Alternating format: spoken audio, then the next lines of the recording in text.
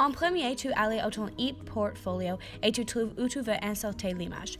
Puis tu pries l'image de la chose que tu veux. Tu allais au ton camera roll, trouve l'image et clique sur ce petit bouton et tu vas envoyer les photos à ton email.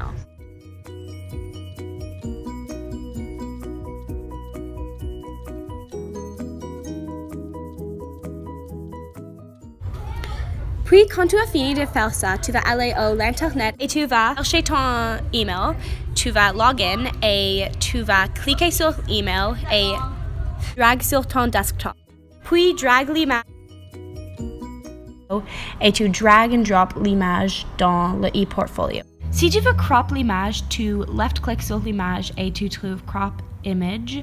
Puis, il va donner un petit noir carré et tu peux juste crop l'image de la façon que tu veux. Et tu es fini. Okay, we're done. Yay!